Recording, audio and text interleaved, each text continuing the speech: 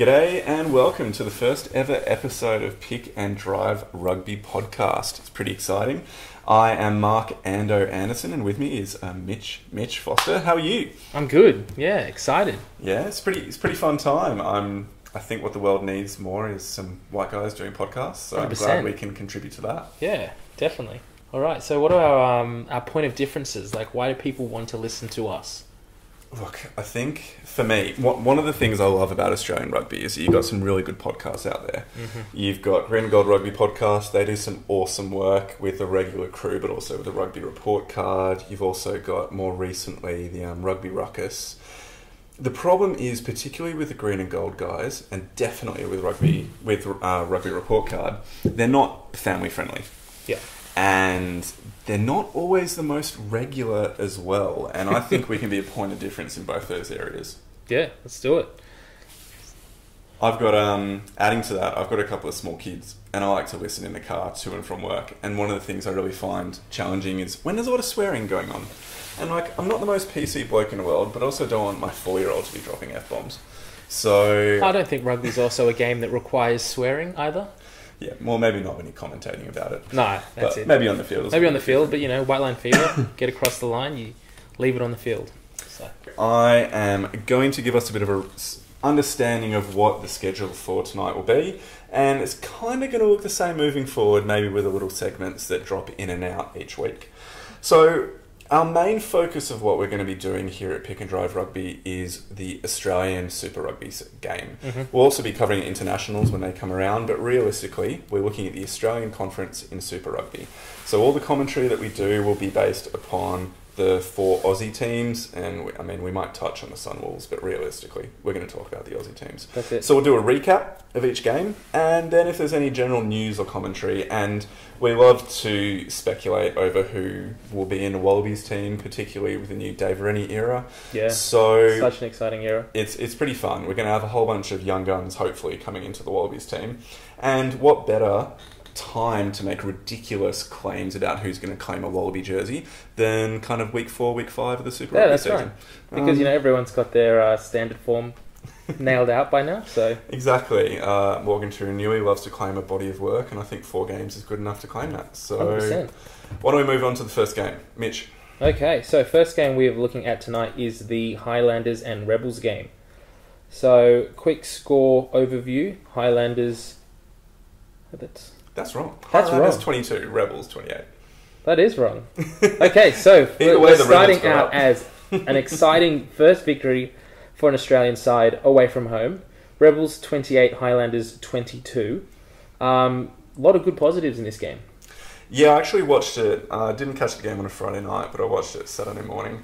And I was really, really impressed. The Rebels managed to play with a level of intensity and kind of clinical finishing that they hadn't had previously. I think they really benefited, they obviously benefited from the fact they got 2 runaway tries to Andrew Kellaway, 100%. who was surprisingly fast. Yeah, I was really surprised. I don't think we've seen that kind of form from Kellaway for a few years now. I mean, when he was in the schoolboys, he was doing really well, coming through, scoring a lot of tries. But I don't know, I think when he was with the Waratahs, he didn't quite get the game time he needed. He was kind of behind, I think at the start he was behind Drew Mitchell and Adam Ashley Cooper, and then he's also playing fullback under Kurtley Beale and Israel Folau, so didn't really get enough game time there to sort of progress. He went across to Northampton after that in the Championship, Premiership. And I watched a few of the games there, and he was playing fairly well, but again, didn't obviously seem to set the world afire, and so he's come back to Australia. And, off the basis of the last couple of games, he scored a try in the last match, I'm pretty sure. Scored 2 this time. And what was impressive was, I really liked it on his runs, when he realised he didn't have the legs to do the straight run to the line, he changed the angle of the run. That's right, yeah, and I think the first one definitely, I think it was the first one, where he went for the corner, and I thought, is he going to get caught here? Does he have the legs? But he made it, so well done. Haylett-Petty. Dane Haylett-Petty. I'm not sure if he's underrated. I just don't think he does the really flashy stuff that makes highlight reels all the time. Yeah. But watching the game, his safety under the high ball, particularly the fact that I'm a Tars fan and we've got Curtly Beale under the high ball, comparing him to Dane Haylett-Petty, they're just worlds apart. Yeah. Petty took every single bomb unless he was undercut and had his legs taken out from underneath him. He was just secure every single time he went up for the ball. I think he's also just got that ability, kind of like Israel Folau did, to just get high as well, which gives him that extra time to get up there, position himself in such a way that he's got the best contact. Like, he's always beating the defenders to the ball as well. Like, he's always up first. Yep. Which there was a few times where he kind of got his legs taken out from underneath him, which is dangerous, but he was there first, so... Exactly. I mean, the 2 yellow cards were given, so each time he's obviously in a right there. That's right. One of the other things I really liked about Haylett-Petty's game, just sticking on him for a moment, was he kept managing to get on the outside shoulder of the attacker when he's running with the ball, and he wasn't making clean breaks every single time. But what he was doing is just getting over that advantage line, at least being dominant within that collision. Yeah. And so what that's enabling then is for the players coming in to kind of clear out over the top, they're not having to kind of go, like, to retreat and go back around behind a rock and then drive forward. Yeah. They're able to clear out over the top, get quick ball for the next play. Yeah. And it seems to be a little bit underrated, but I noticed he was doing it every time. Every single time he's just getting that quick ball because he's not making his way to the center of the defender's mass. He's aiming for the shoulders. Yeah. And it's small and it's simple, but it matters. Yeah. So I was really impressed with his game. What did you think of Tamua at 10? I really liked him. Yep. And we're not just fanboying over all the Rebels team right here. but I really liked him because he's happy to take the ball to the line, and he's strong enough to be able to do that and not just get absolutely destroyed. Yeah. And he's got a decent passing game, like a longer passing game. And he's willing to make those short little tactical kicks. Yeah. That not many others, maybe Wallaby has been doing it a little bit. Yeah, he's Harrison got a good kicking didn't do it particularly well this weekend. No. But Tamua's kicking game was probably the best of the number 10s this weekend at least. Yeah, no, definitely. One player I think, well, I don't know if he's been overlooked the last few years. There's been a lot of contention, but how do you think Billy Meeks is going at 12? I was watching him. Because I really like him, because he's got a fun Instagram profile. So I really like following him on socials. And he's a bit of, I don't know, he seems like a little bit of a kind of playboy from that kind of lifestyle. Yeah. I don't follow him on the Instas, but... It's fun. I've got some of the other guys on there. He's obviously good. He's a good Super Rugby level player. But I just don't see much of a particularly strong passing or kicking game. You know who reminds me a lot of? Tell me. Tom Carter. Oh, yeah. Just, he's... Like, not hated as much as Tom Carter was. He's not hated as much, definitely. But he's been around for a while now. Like, this is 4 or 5 years now with the Rebels. But something like that. Yeah, he's never sort of made that step up. Yeah, and I just wonder if it's... I mean, I'm no expert. I like to commentate and have opinions, but I'm not an expert. I just wonder if it's because his strengths, from what I see, seem to be the strength of his defence. So he's a big unit and he can tackle really, really well. Yeah.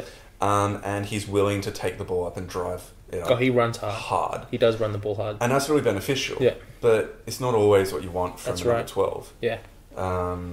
So, I don't know. I just don't think he's got the wide set of skills that, like, if Tamua was playing 12, which is his best position, is where he played for Leicester when he was in the Premiership. He is basically a 12, just forced to play at 10 for the Rebels. Tamua at 12 is fantastic because he's strong, he can defend in a line, he's got a good pass and a good kick. Yep. That's what you need. And I just don't think Meeks has that. And maybe that's why he hasn't made that step up to the higher levels. Yeah, I don't know. He's been hanging around for a while, but he just, he hasn't made that step up. Yeah. Did you watch the game live? No, I didn't. I got the replay, unfortunately. Okay. So you didn't see the horrific leg break? I've seen bits of it. I saw the limited replay that was on social media. It was absolutely horrible. So you don't actually see exactly what happens to the poor guy. Lenties? Yeah. Lentjes. Yeah. You don't see exactly what happens, but there's basically a ruck, something happens in there to him. The ball's cleared out and the Rebels are going on attack down the left wing and they've got a massive overload. They're going to score for all money. Yeah. And then the ref just blows it back urgently and you just hear this poor guy screaming on the ground. And for some reason, the camera sticks on his leg for like 5 or 6 seconds. And you see it. And you do see it. It's pointing the wrong way. The foot is definitely the wrong way to where the knee is. Yeah. And the way that he reached out and grabbed the green whistle spoke of the pain that the poor guy was in. He was hurting. It was bad. Although in some way it was kind of evened out. Oh wait, no, that was a late game. Don't worry. I saw something today that definitely his season's over. Oh, really? Well, it's broken. Well, yeah, actually, if it's that bad. I don't know the extent of how bad it was. Okay. If it was a clean break, it looked pretty clean. Or was it the ankle? Or the ankle leg? was pointing in the wrong direction, but maybe the knee is broken, so the ankle... I don't know. I don't know what the outcome was, but it did say his season was over, so that is unfortunate. Yep. Not something you like to see. Yep. I did think the Highlanders... We went to the Waratahs Highlanders trial game in pre-season. We did. Leichhardt Oval, where the Waratahs pumped the Highlanders. They did. This seemed like a pretty different side, though. It did. Not surprising, considering the Highlanders didn't have any of their All Blacks at the trial game. But the thing that stood out to me was the Highlanders weren't that good. No. And against the Rebels, the Highlanders weren't that good. Yep. Aaron Smith is miles above anybody else in that team. Yeah, as you'd expect. He's probably up there as the best scrum half in the world. And he was so much better. Their line out was horrific. They lost so much ball, particularly because Matt Phillips was contesting it. In the final minute of the game, like, this is the last play, the Highlanders have an attacking line out, 20 metres out from the Rebels line, and they're 6 points behind. Mm-hmm. So if they get a converted try, they win. Yeah. Entirely possible. The Highlanders did it to the Brumbies the week before. Oh, yeah. And it was Matt Phillips was the one who gets up, intercepts it off a defensive line out. He chose to go up rather than just setting for the scrum, the maul defense. And so it just showed the weakness that the Highlanders had at the line out, that the Matt Phillips was willing to do that. He knew that he had the rub over them and was confident that he'd actually get up and get the turnover, which he did. I think, unfortunately for the Highlanders, they've lost quite a number of players this year. Last year, Elliot Dixon, is he still hanging around? I don't know, I'm looking up right now. He was an All Blacks. He was on the skirts of the All Blacks for a while. Yep. Good second row, good line out jumper. Yep. Unfortunately, they've lost him. I think I heard in the pre-season that the Highlanders were the whole team in Super Rugby that had lost the most caps. Okay, I think they had lost more caps than the Reds starting team had. Oh, wow. Which I mean, that says two things. That does say two things. Wow, that's pretty significant. I mean, well, do we want to move on from that? The Rebels got a really good win. It's their first win in 10 years away at Dunedin. Brilliant. So that's a massive... And it kick-started a pretty good weekend for Australian rugby teams against foreign opposition. So why don't we move on then? Yeah, let's do it. And we'll head to the second Friday night game, which was the Waratahs Lions. Now, I was devastated that my membership, I wasn't able to go to that at a stupid school function. Work function. But you made the effort out to Bankwest Stadium. Talk to me about the stadium first. I love it. It's a brilliant stadium. Wow. It's just so close. Wherever you sit, you just feel like you're right there. Mm-hmm. We were sitting in the first half, we were sitting in the second tier, so second level, behind the goalposts to the left, sort of looking, we were down the Lions' left-hand side, where the Waratahs conveniently scored all of their tries. Yep. Which was brilliant, but like watching the boys run towards you and score the points, you felt like you were in the huddle. That's like how close you were. That close. Yeah, it really is. So the seats kind of and stands rise up. They do, yeah. They ascend really rapidly. Walking up the top's a bit of a workout, but no, it's brilliant. Wasn't a great crowd. I didn't see the final numbers of how many were actually there. Yep. But even though it wasn't massive, it still, you can hear it, like the stadium, just the noise just circles. Well, I think that's one of the problems that you've started talking about. One of the problems that the Waratahs are going to have this season is the crowd numbers, and that's largely because their ground's getting rebuilt, whether you agree or disagree with that.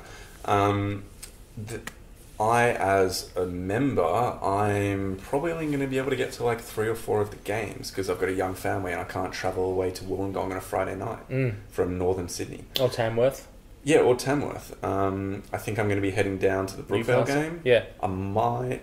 Yeah. Well, they've already had the Newcastle game. They've had the Newcastle game. They've got Brookvale. I was looking at today. Yep. So we've got 3 more out at Parramatta. Yep. Then we play the Sunwolves out at the cricket ground. And then which is going to be horrific because that's a rubbish ground to play rugby at. It's so bad.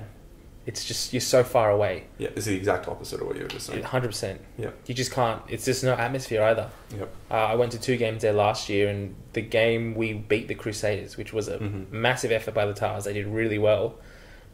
Decent crowd, but it just felt dead. You're just that far away. Yeah. Not a good crowd not a good stadium for rugby, unfortunately, but... Well, I understand what the Waratahs are trying to do as a result of that. What they've done is they're spreading their games around New South Wales because realistically they're the New South Wales Waratahs. Yep. We got to chat to Lockie Swinton at the trial game at Leichhardt, and that's exactly what he was saying, that it sucked they didn't have one home ground, but they were actually really looking forward to getting around the state and seeing different people from around New South Wales. But what that means is you don't get that surge or that groundswell. Or that tribalism. Of people that come in, they go, okay, for the next 3 of the 4 weeks, it's going to be at Bankwest Stadium or it's going to be at Allianz. That's it. So you know that people are going to be coming back, particularly if you get on a run of games. Imagine what the crowd would be like next week if we were playing at Bankwest again after having a really good win against the Lions. Yeah. I mean, that brings us really nicely to the game. Yep. So the Waratahs basically ended their drought. I saw in a Fox Rugby article that they were saying that I think it's the first win that the Waratahs have had since something like May last year. Was it that long? It's a very, very long time. Far out. We went on a really bad run at the end of last season. We did. That May might be slightly wrong, but anyway, it's significantly into the tail end of last season. Yeah. So the Waratahs are currently sitting 1 for 4. They won 29-17 after going out to an absolutely killer, I think it was 19-0 lead in the first 20 minutes of the game. You were at the game. What were your general impressions? It was good. It was really good. They came out and they looked hungry. They looked like they wanted to win. It was dry, which helped them a lot. I think the dry weather is a game plan that they're looking to play this year. I think the last 3 games that they've had has been quite horrendously wet, which has resulted in a lot of drop ball, a lot of bad kicking, a lot of scrummaging, which also hasn't been brilliant. But they just looked good. Their passes were sticking. They were running into some really nice holes. The Lions looked confused. In that first 15 minutes, the Lions looked shocked. Generally shocked. If you think about the start of the game and the way that the balls were going to hand versus the start of the game in Newcastle against the Blues, the Waratahs were trying to basically do the same thing. They had a couple of awesome breaks. I remember Beale making some really nice breaks through the midfield, but then absolutely butchering the offloads in the final kind of 20 metres of the break. And it seemed that this time just everything the Waratahs were doing was going to hand. Yeah. And maybe the bye week was exactly what they needed. Yeah, they did change a few of their approaches, I think. It seemed in the last game against was the Blues the last game? I think so. Whatever it was. Rebels. Rebels down in Melbourne. Yeah, that sucked. That did suck. The Rebels... Blues particularly, that game I noticed a bit more than the Rebels, but they were just looking to keep the ball alive a little too much. They were trying to play kind of barbarian style, keep the ball alive, go to ground, pop pass for the runner coming through, but they just weren't ready for it. The amount of ball that went to ground from that gameplay. And the Rebels played pretty hard at the ruck. Oh, yeah. So if you're trying to do those little pop passes without committing enough... the whole point of a pop pass is to not commit forwards. That's right. But if the Rebels are going hard at your rucks, then they're going to disrupt it every time. Yeah, but this time looked different. They were making the holes. They were hitting the line hard, getting those offloads, probably kept the ball, so that they took the tackle a bit more than trying to keep the ball alive as much. And quick, like Jake Gordon was doing well in the first 10 minutes or so, just keeping the ball. The line was just moving. Yep. Which was good. Wasn't good kind to of see. standing over it, waiting for forwards to get into position. Yeah, that's right. I think something that Rob Penny has been trying to instill in this new TARS pack is the off the ball, like the body of work, to make sure that they're doing the things off the ball and they're not just making the tackle or making the run and then get up and walk to the next breakdown. Which I think some of the forwards unfortunately have been a bit guilty of in the last few weeks. Is someone makes a break, Beale or Marky Mark or Mason. No, not Mason. What's his name? Harrison. And poor Mac Mason. Seriously, let's just speak to that for a moment. Mac Mason is the understudy for Bernard Foley for the last, 3 seasons? 2 or 3 seasons. If not more. Last year, despite the fact that Foley was meant to be rested because of the Wallabies' commitments and its agreement they had with Checker, he doesn't get rested until the Crusaders away game. Mac Mason gets thrown in, the Waratahs get pumped, he then gets dropped for the next week. And then in the first game of the season picks up a hammy injury? It was a trial. It was a trial. It was the last trial in Queensland, in Dalby. And then he picks up a hammy injury and he's out now, and Harrison has stepped up and played relatively well, and Penny's just going with him to have that continuity. You've got to feel for Mac Mason. I think Penny is going to give him a bit of game time when he's fit, though.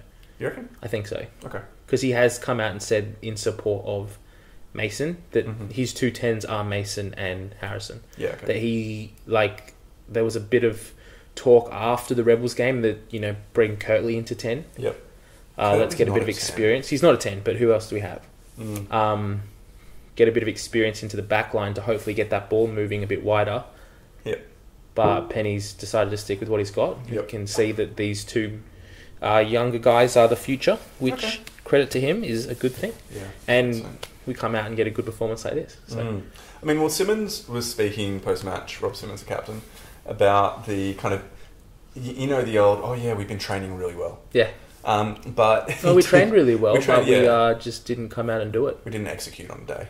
Which unfortunately feels like a TARS stereotype for the last few years. We were quoting Hooper when we just said that, so yeah.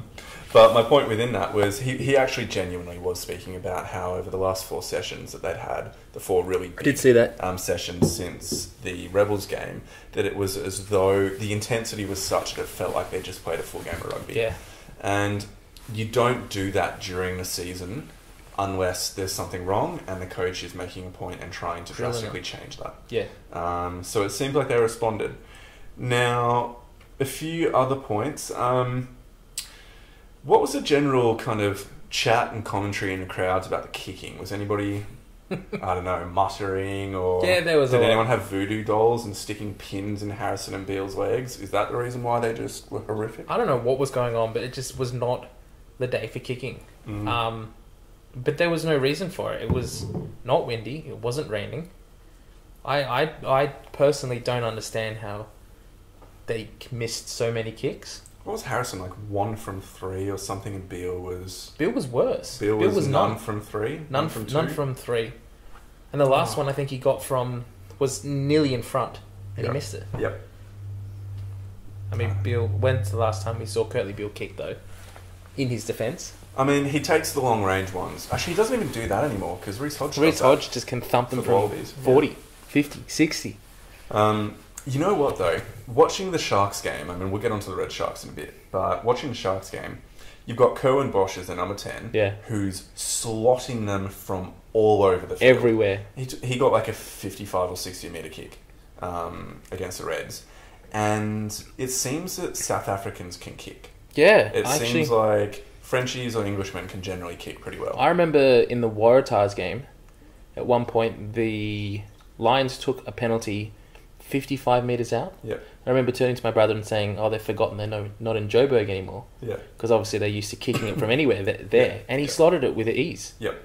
And it's what is wrong in Australian rugby that other nations can produce kickers that must be hitting 80%?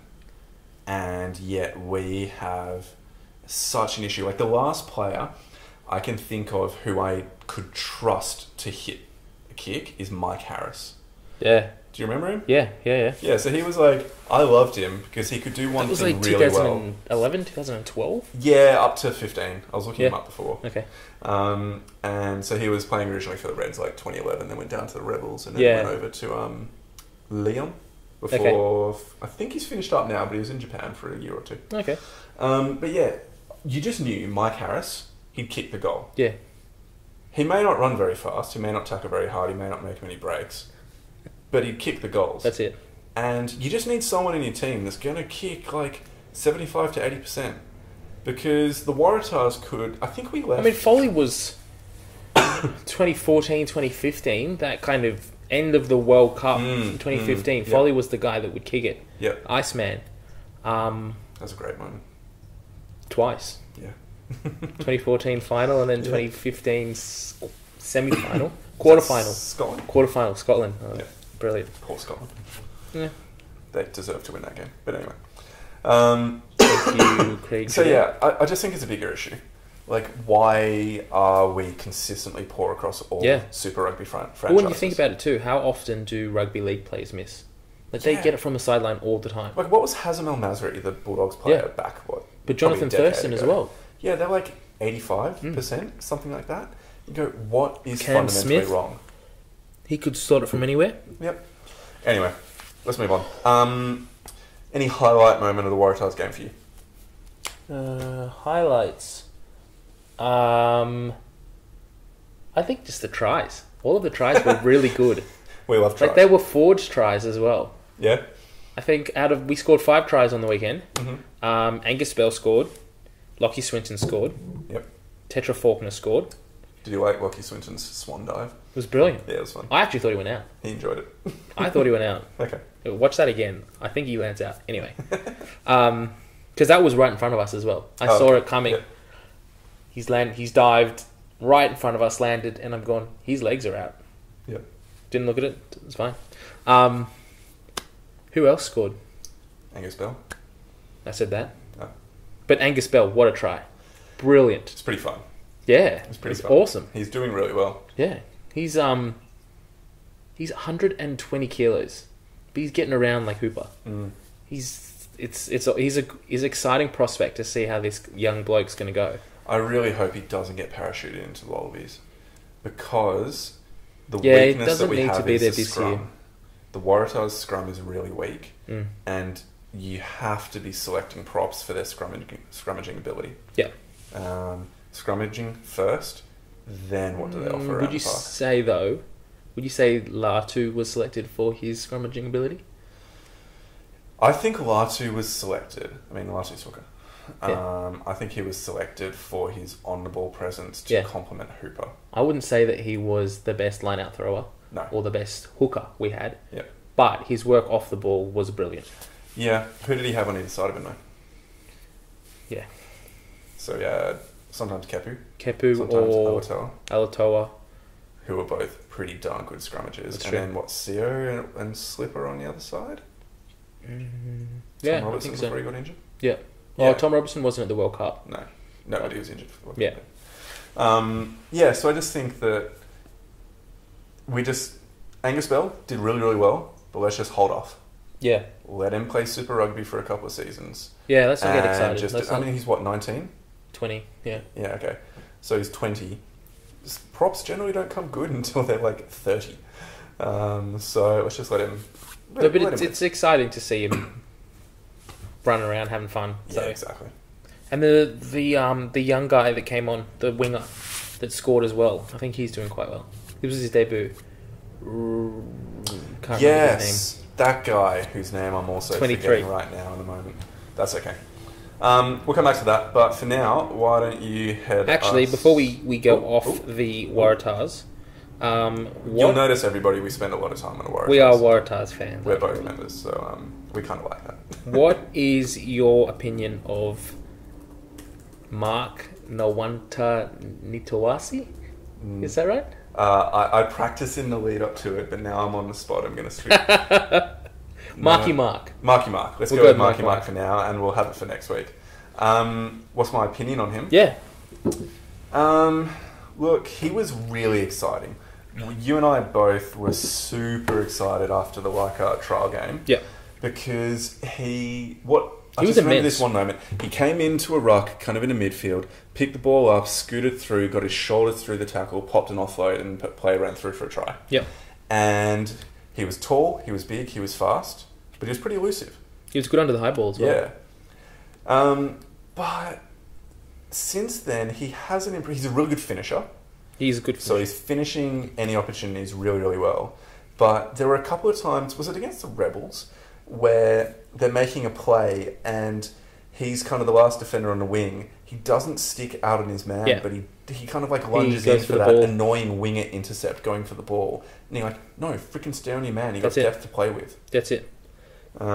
So defensively, he's still got work to do. But that's not surprising. He's young in a team that's lacking confidence. It's not surprising he's going for the Hail Mary. He's a good finisher.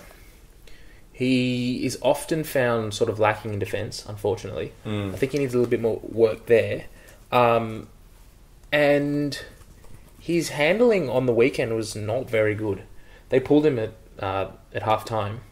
I think he was one of the only players on the field who dropped like 3 or 4 balls. Yeah. Nerves? I don't know. I don't know what it is, but... Would it be, wasn't he pretty injured? Like, he had a absolutely horrific... Yeah, that was in... Was that the Blues game? That was the Blues game, okay. where he landed on his neck. He was back for the Rebels after that. Yeah. Yeah, okay, right. So I'm excited about him, but I'm also... I think they need to stick with him. Yeah, I think so. He's a future prospect. Unfortunately, we're going to be seeing that all season for the Waratahs. That this really isn't going to be the season where they are particularly excellent. No. They're going to have some bright moments. I heard someone... I was reading an article today that explained it well, that the Waratahs are basically going to be cellar dwellers for this season in the Australian Conference, but they're going to come up with unexpected wins at times because they've got talent. Oh, I mean, we were like that last year too.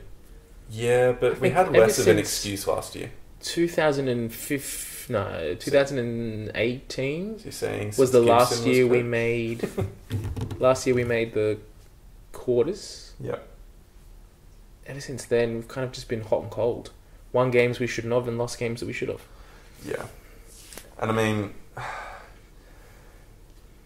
in my opinion, a big part of that comes down to the issues in our pack. How much would you... How many players would you just give to have Jacques Potgieter back? Someone that's abrasive, someone that is going to bend that defensive line. Or like Cliffy Palu. Yeah, I was just thinking that. I was like, how much I would want Cliffy Palu back. Because, I mean, I like Jack Dempsey, but he doesn't have the line-bending capacity of Cliffy Palu. He's not big enough. No, he's not. He's tall. Yeah. But we don't have the Fijian winger. James Ram is the winger's name that you're looking for. That's it. James Ram. He did. I liked his game. Yep. Anyway, enough of the Tars. Let's move on to the next one. True. Otherwise, we'll stay on the Tars for like half an hour. Okay, so over to you. Next match. All right. So then we move up to Brisbane for the Reds' second home game of the year. Scoreline 33-23 to the Sharks. Unfortunately. You came round to my place to watch that game? Yeah, we watched that one here. Mm-hmm.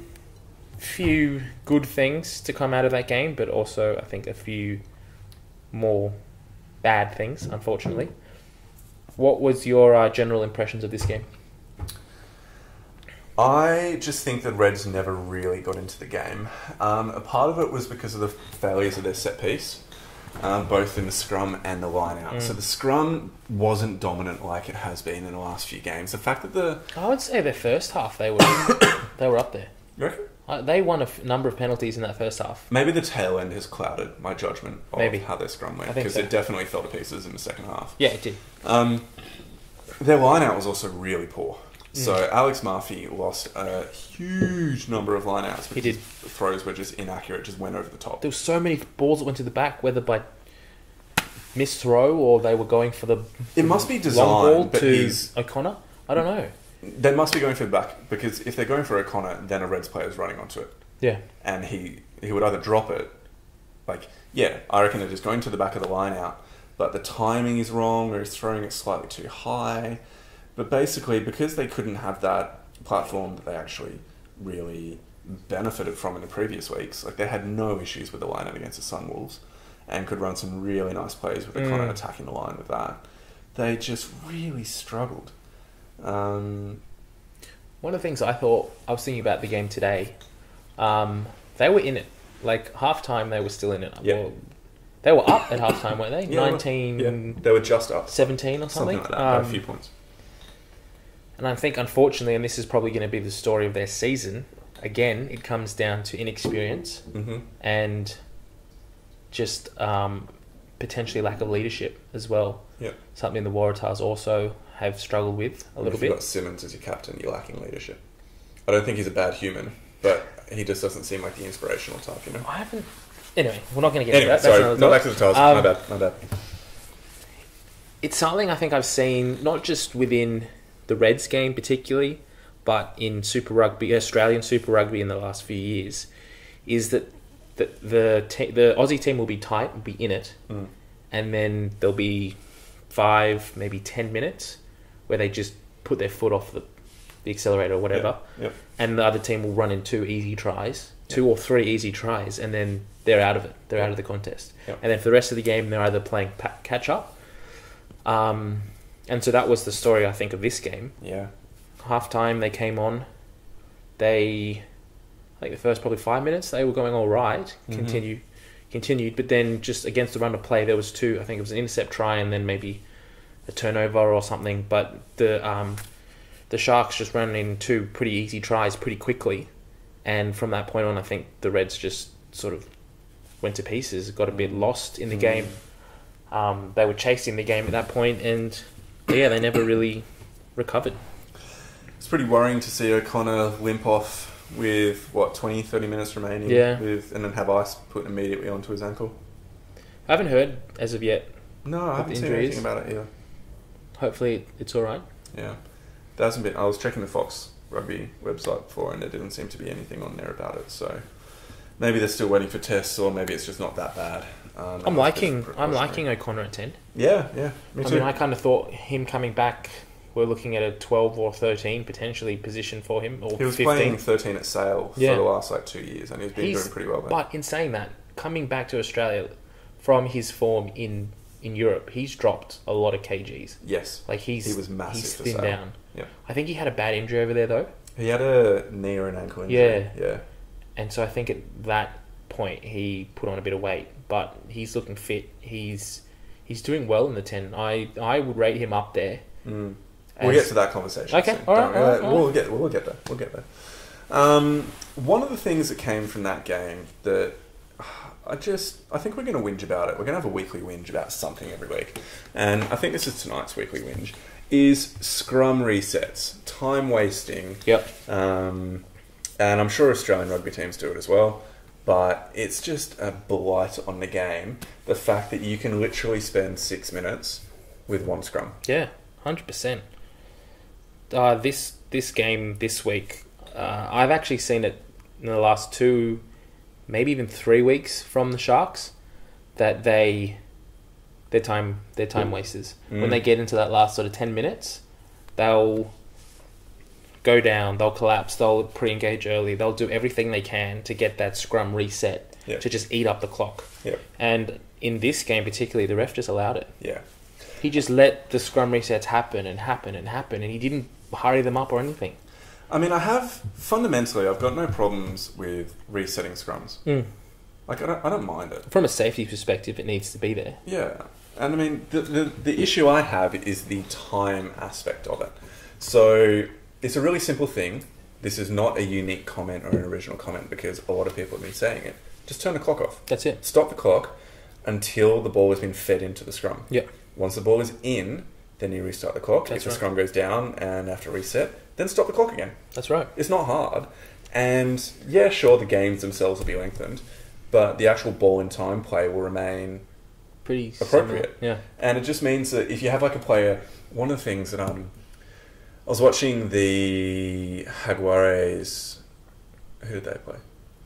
Jaguares was Bulls. Bulls. Yes, Bulls. Bulls. Cheetahs don't play in Super Rugby anymore. They're over in the Pro 14 now. I was going to say Chiefs. Oh, Chiefs. Yeah. Okay. The Jaguares had a player in a bin, but they spent like 3 or 4 minutes on one scrum. Yeah. Just eating up the time so they could get their player back as soon as possible. And it's smart. Like, I don't blame the players for doing it because they're trying to win the game. But the officials need to make sure that the game remains an enjoyable spectacle for the spectator. Yeah. And I think it's going to have to change for next year. I think we're getting to the point where there's enough online whinging and... I mean, Rugby League has set the shot clock. For kicks. Is it? What do they... They have a scrum clock. I mean, the scrums are useless anyway. Yeah, they need to get rid of it. Don't call it a scrum. Call it a huddle. Cuddle in the middle. Yeah. A huddle and a cuddle. Yeah. I like that. Huddle and a cuddle. Huddle and a cuddle. Okay, let's move on. Last 2 things before we finish up. So the Sunwolves got pumped by the Canes. We don't really need to say much about that. It's unfortunate. It really is. The Sunwolves, that's 2 weeks in a row that they've conceded more than 50 points. And it's probably going to continue because it had to have their home games moved to, one in Wollongong. And then Brisbane. Yeah, so they're playing double headers with other Aussie conference teams because of all the coronavirus issues. Yeah, I mean, some ways you could look at this as a negative. You could also look at this as a positive. For them, their last game was in... This game was in Waikato. Yep. So there they come across and they play in Sydney this weekend. Yep. That's a lot closer than flying back to Tokyo. Yeah, sure. And then flying to Japan. I think they were meant to be in Singapore. Yeah. And then they had to go back to Osaka. Yep. So it's probably less travel for them now to play in Australia for their 2 games. Yeah, but the home crowd support in Tokyo is off the charts. It's the best support out of any Super Rugby team. It is. But so they're really going to be missing that. It's unfortunate in that aspect, but at the same time, can't be helped. Coronavirus. Yeah, understandable. Is what it is. Let's move on. Nobody cares about the Sunwolves that much anyway. So, Wallaby Watch. Now, this is something we're going to do now and then, maybe every second week or so, just for a bit of fun. And because, as everybody knows, rugby games are won by the number 10 and the number 10 only. So, with that in mind, I think we're going to start choosing our Wallabies number 10 after 4 rounds of the Super Rugby season. 100%. Okay, so let's start off. If you had to, tonight, pick your number 10. My starting 10? Your starting 10, yes. For the Wallabies in the upcoming series opener against Ireland, who would it be? I would play James O'Connor. Talk to me. Tell me more. Why? I just like his game at the moment. I think he... And the Reds in general, when he is at number 10 and he's driving that black line, they are running onto the ball. Like, they are moving when they get the ball. They're not stationary. Yeah, okay.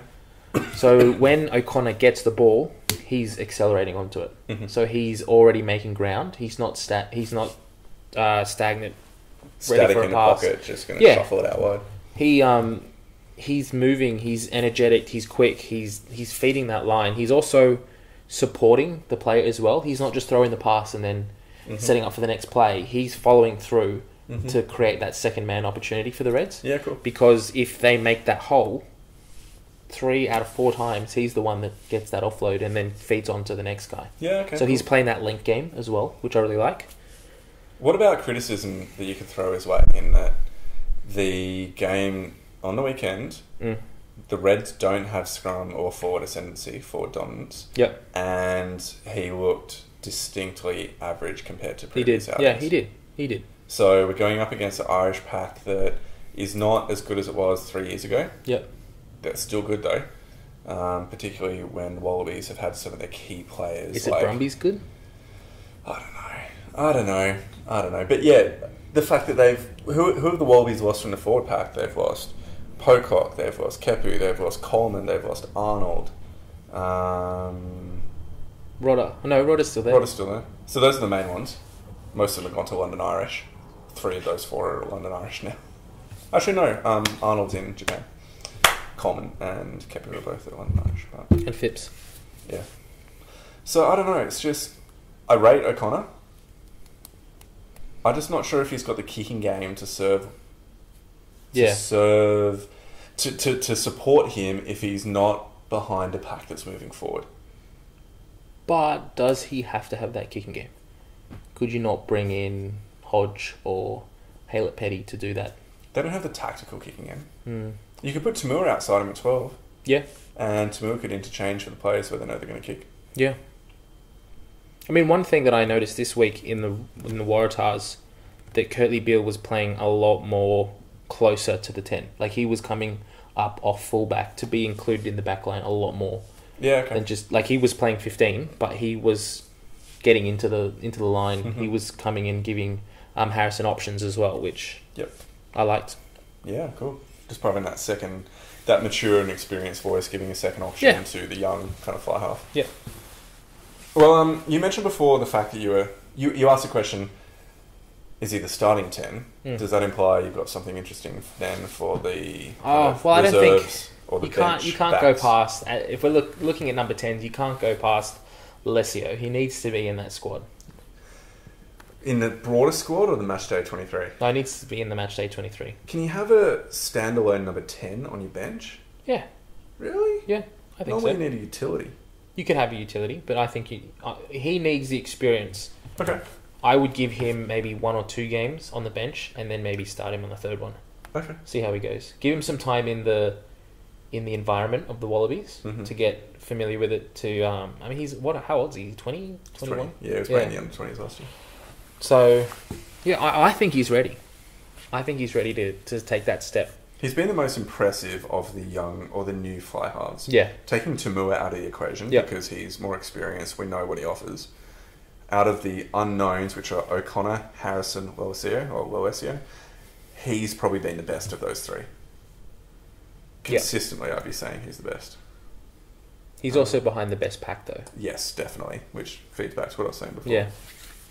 Well, I'm going to play this game.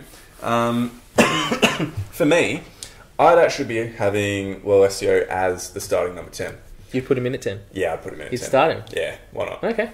It's only like... Baptism of fire? Yeah, well, the thing is, I'd then be putting Tamua at 12.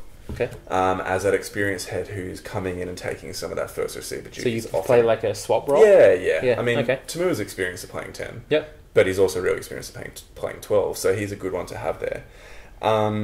The reason particularly why I'm thinking Lolesio is because I'm guessing... Who's going to be our number 9? I'm guessing it's going to be Joe Powell. He's probably... I haven't thought too much about the 9. Yeah, what is it? Him and Tate McDermott are really the two form 9s. I mean, you got Gordon. Gordon's had the experience in the Wallaby setup. I actually don't rate him very highly. I don't particularly. I mean, he's got a good off-the-ball game. Yeah. I don't know. His box kicks aren't very strong, doesn't show much tactical kicking. He has the tendency, in my opinion, to just hover over the ball, a la George Gregan in the twilight years of his career. Just stand over the ball for like ages, waiting for everyone to be perfectly in position for them to get hammered by the rush defence. I think you just need someone that's a bit faster in this day and age because rush defence are just on vogue. Like, look at what Sean Edwards is doing with France with that.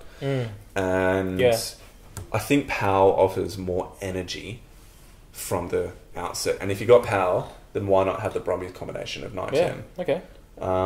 With Tamura at 12, I mean, I don't mind O'Connor at 10, but they may well play Tamura at 10 because he's the most experienced and reliable. You know what you're going to get with him, and he's good. And he can kick. Yeah, and he can kick as well. But then who do you put at 12? O'Connor. You could. So it could just be O'Connor and Tamura, and it really doesn't matter what's on. Hodge isn't playing. Hodge is injured. Yeah, 13, but he won't be injured.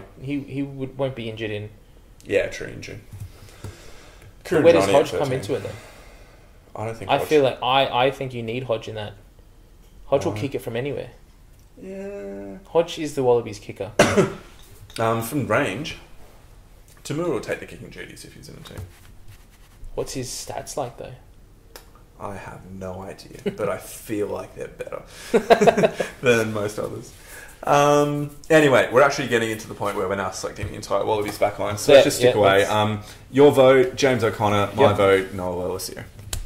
Sound good? Lock it in. Okay. Well, why don't we finish it up there, And I just want to say thank you, everybody, for listening. The many people, I'm sure, that are out there listening to the very all first... of our fans. All of our fans. I'm pretty sure my mum will listen, so that's really helpful. This has been the first episode of Pick and Drive Rugby Podcast. I'm Mark Ando Anderson, and we have... Mitch Foster. What a legend. And we're going to sign off and bid you all a wonderful week until next week. Thanks so much. Go Tars. Thank you for listening to this week's episode of Pick and Drive Rugby Podcast. You can follow us on social media at the following outlets. Follow our Facebook page at Pick and Drive Rugby Podcast. Send us a tweet at pick_drive rugby. Follow our Instagram at pick_drive_rugby. Or send us an email at pickanddriverugby@gmail.com. We'd love to hear any questions or feedback you may have, so get in touch. Thanks again for listening, and we'll catch you next week.